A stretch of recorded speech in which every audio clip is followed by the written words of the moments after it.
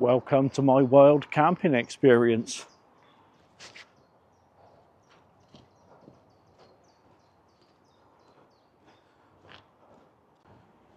I brought far too much kit with me today. Oh, that's nice.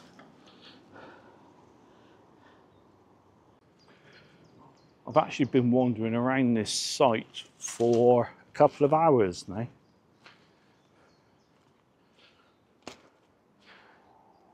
Finding these little posts for pitches is like finding little gems, little diamonds in the wilderness. I didn't fancy that one because there's literally nowhere to pitch my tent. I found another spot further along.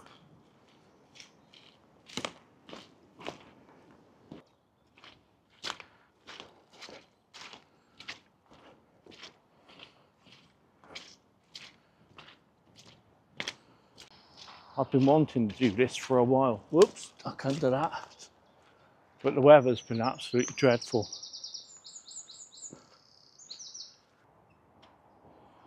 Don't think I'll be pitching me tent here either.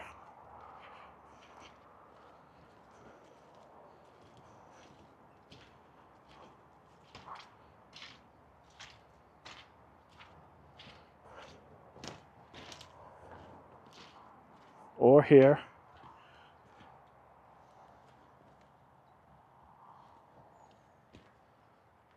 Really needs to dry out a bit to appreciate it properly.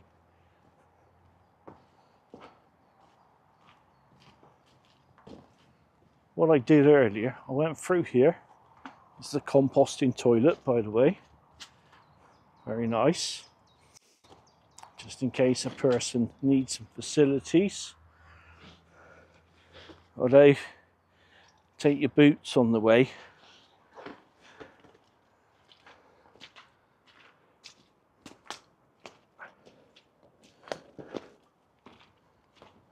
Did you want to look inside? I bet you do, don't you? I bet you're curious. Come on. I'll treat you. There's nobody in there, I don't think.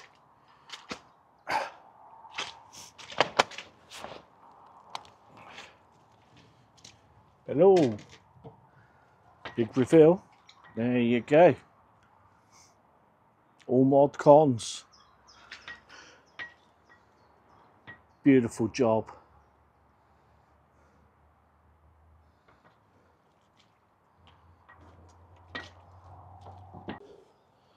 I was kind of smitten with this pitch here.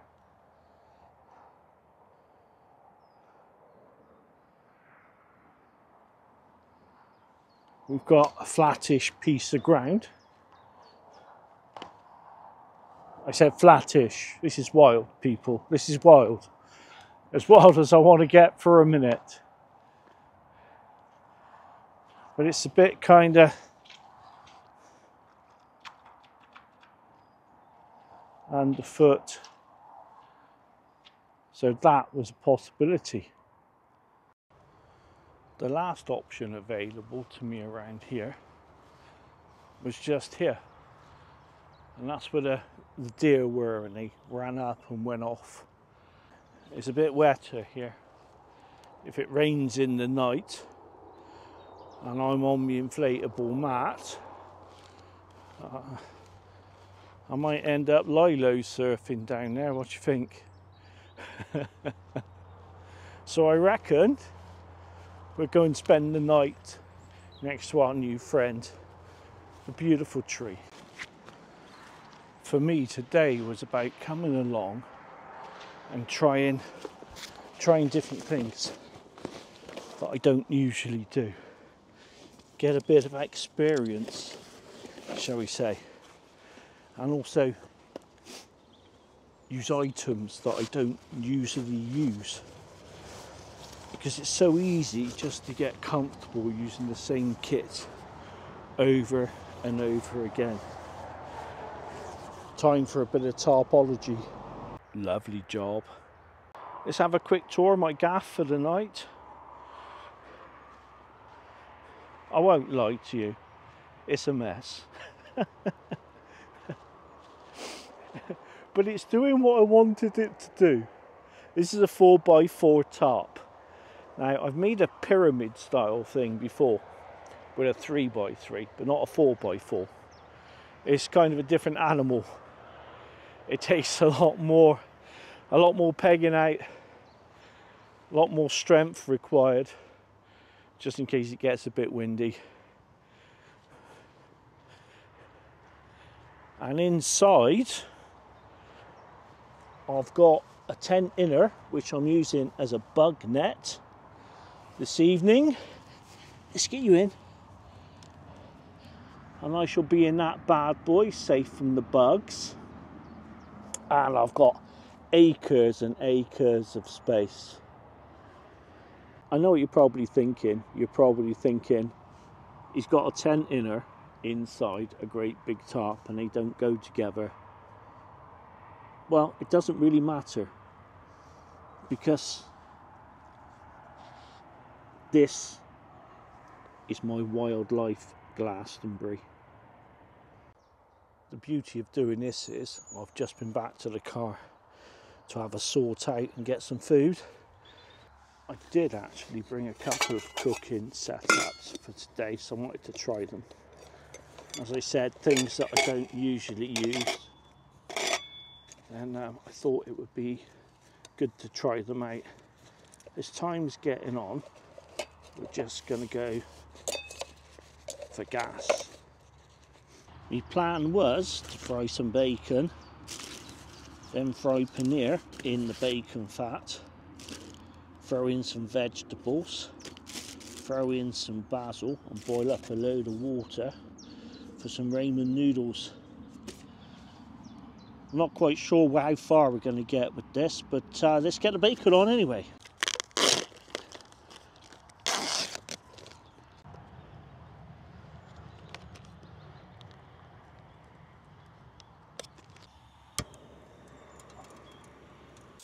Lovely bacon.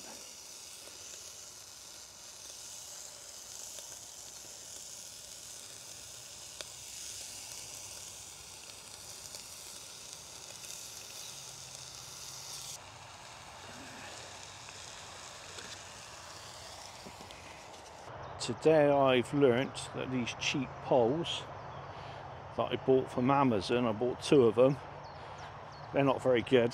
Don't go buying those. I'd just like to say, great job, Silver Ant. These titanium pegs, I've been putting them in, I was like, you can see this little peg's just falling out. They're really, really chunky boys. You put them in. I should have had my adapter thing really to press them in, but they really hold in the ground well. I think I put a few more about just in places like on the corner there. He's not going anywhere. So from what I'm doing here, yeah, they're absolutely brilliant. I really wanted this a bit crispier. I had too much in the pan. Never mind. Paneer cheese. It's a bit bland and a bit boring. That's why I thought I'd throw in a load of bacon. Oh, try not to lose him.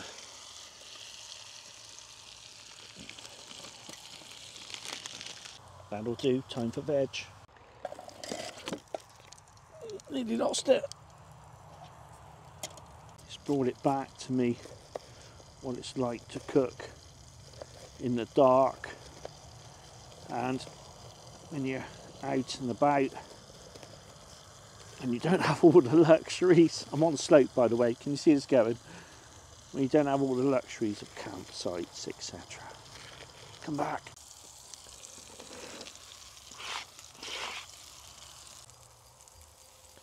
He's looking beautiful. It's easy to understand why people, they go away, they do this sort of thing out in nowhere. Well, I say nowhere, I'm next to a road, but nowhere. That they, you know, you've just got your boiling your bag meals or whatever.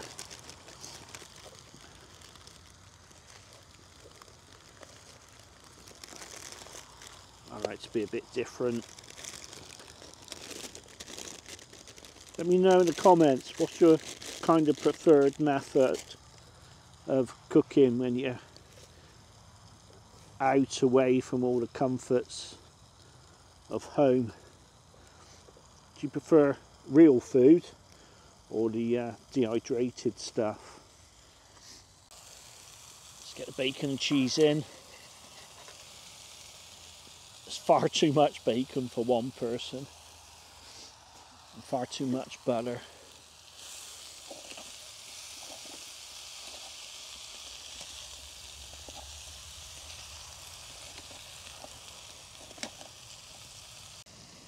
I've just cranked the gas up a bit. You don't get the gas pressure the same in these butane cans as what you do in the isobutane propane mix. Little bit of basil.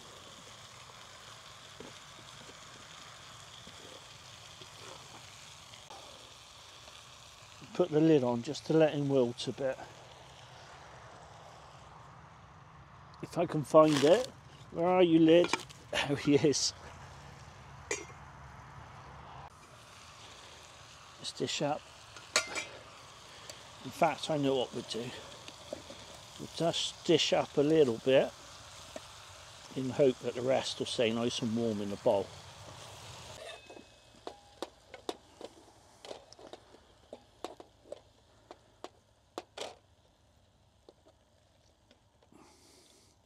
It's going to be a bit salty, I think, but I don't care.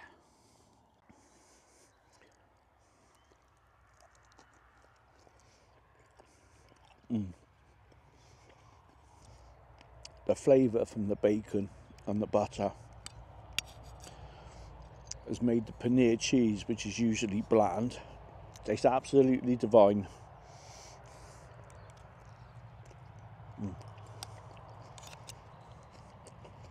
Mixed in with spring onions and basil.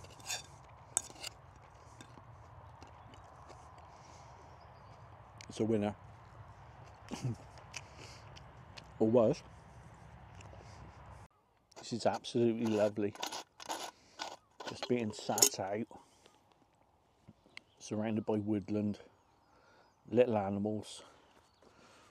I've got beautiful food and a shot of the good stuff.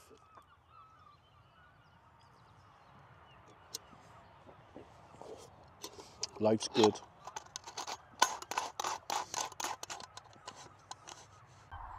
Right, I'm ready for seconds. See if she's kept some heat in.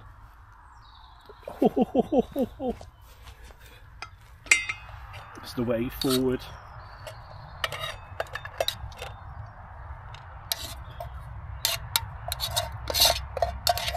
I've probably eaten more butter today than what I have for weeks.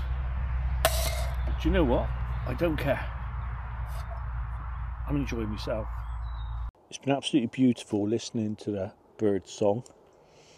Alright, I've tried to cut out the sound of aeroplanes and cars behind me. Apart from that, it's been absolutely amazing.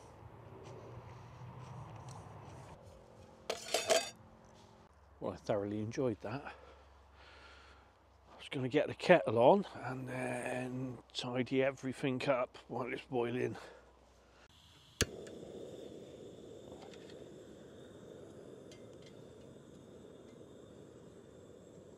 I was going to have a coffee to finish up, but I've had a change of plan.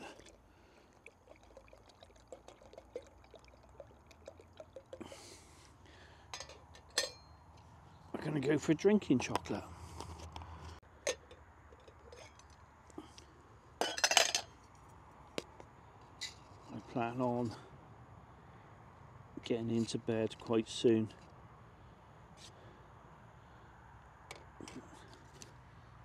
there's not much to do. It's getting cold and it's damp. Not sure how well it comes out, but everything's starting to get really, really wet and damp. That's the joys of being out in the wild, people.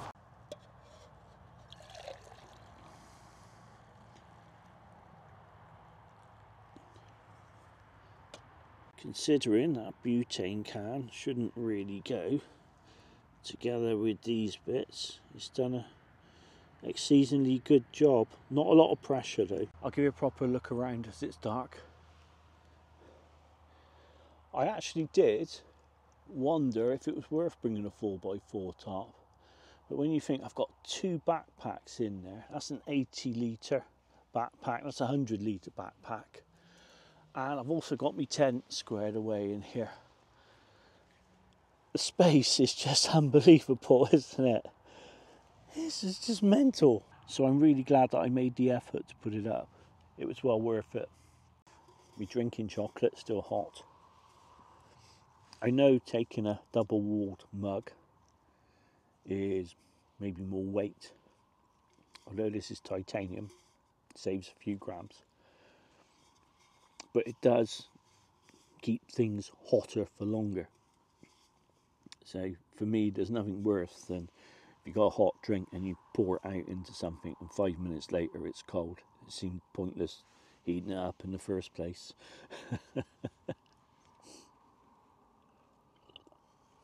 I had actually forgotten how awkward it is to sleep in a little tiny tent and just get yourself organised. I've been wriggling around like a demented caterpillar. Back with me Marks and Spencer long johns tonight. Oh. And some warm socks. It's supposed to get down to about 5 Celsius tonight. That's okay. I'll be nice and toasty and warm in here. I'll be uncomfortable. It's just like lumpy's not the word.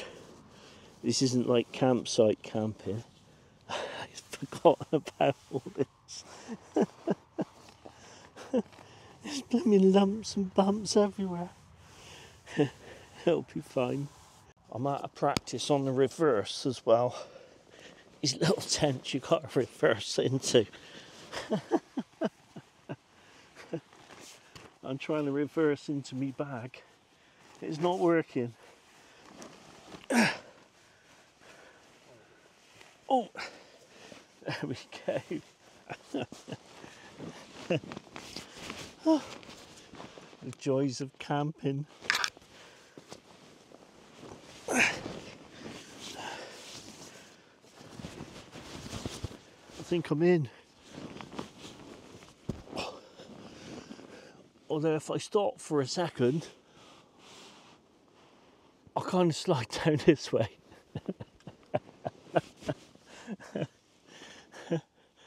Oh, so funny. Why do I get the feeling this is not going to be a good night? When I started, my air mat was all the way up to the top there on the foam mat underneath. And now, let's move you around. That's the end of the foam mat, and that's the end of the air mat. This is, oh, there's a lump there. This is not going to go well. Let's try and shuffle up.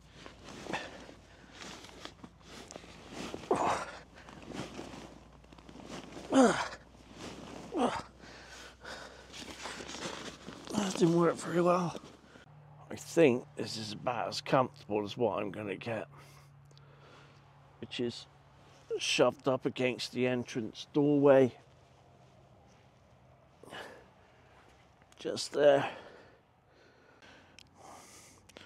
Ideally, I'd like the bottom of my bed to be at that far end, but every time I move, I keep going south. On that note, I'm going to try and get some sleep, and I'll see you in the morning.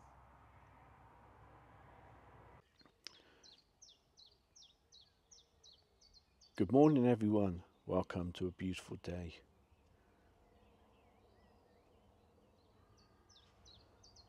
I stayed all toasty and warm in my microclimate last night, and the only issue I had, I do this with a no bulb, was the slope.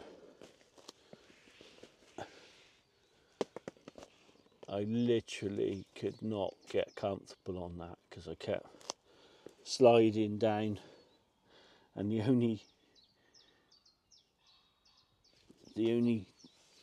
thing that stopped me sliding off down the hill was when I got caught up against the netting, so it became jolly uncomfortable. But apart from that, it was a beautiful peaceful night.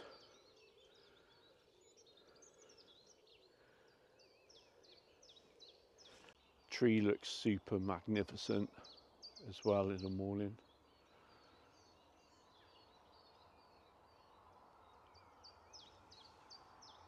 So my pyramid top, he actually did a really good job. Thank goodness it wasn't windy, because I'd have probably had all kinds of problems. Oh, there's ice on there this morning. Look at that.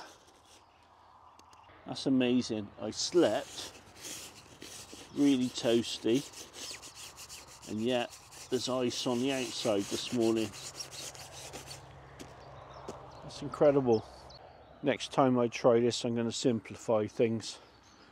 I bought far too much kit because I wanted to do too many things. I think I'll try and keep it very, very simple next time and save a lot of hassle of carrying all this around. Right, that's me squared away. Left it as I found it. Little top tip, if you're thinking of buying these Hikeman poles to hold things up, then they're not very good. These are from Amazon. They kind of all bent and buckled at the top. They're pretty rubbish actually. I wish I hadn't bothered. I thought they'd be good.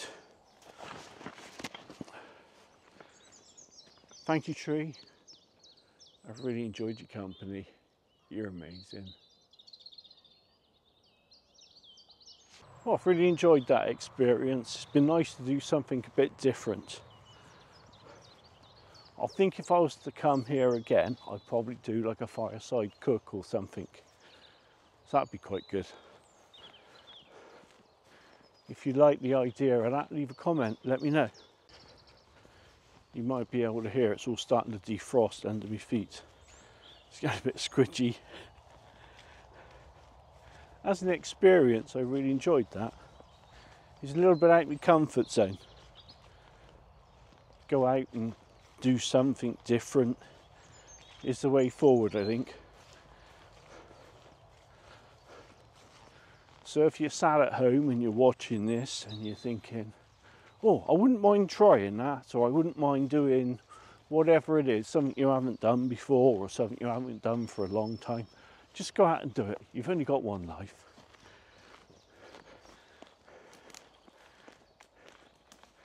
Thanks for watching. I'll see you next time. InfoZhed out.